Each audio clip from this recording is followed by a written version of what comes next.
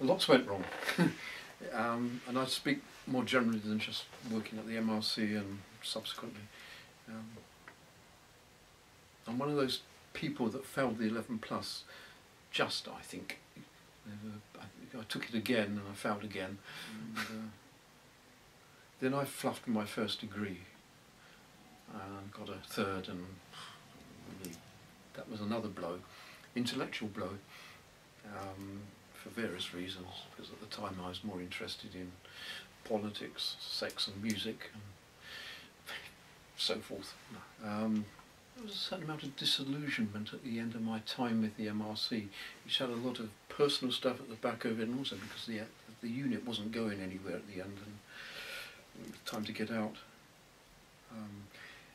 Looking at it from the professional level, there were lots of things I would like to have done, but we really didn't have the computing power in those days to actually do it. Like the storage capacity or the sheer cycles per second in the machines to do it. For example, to do any medical imaging to any real depth or sensibly do that kind of work. And I was immensely interested in that at the time. That couldn't really be taken forward. More generally, I don't think I've had, looking at the science again, don't think I've had any great impact on science as such in terms of scientific discovery or mathematical discovery.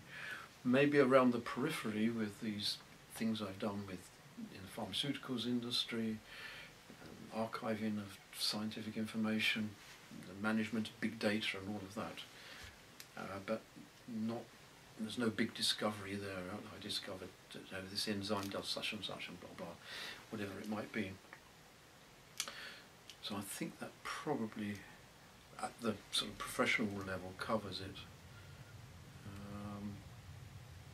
I think as a kid I would have been really made up if I'd have made some great discovery in mathematics or nuclear physics, or I'd unified gravity with electromagnetism and the other forces.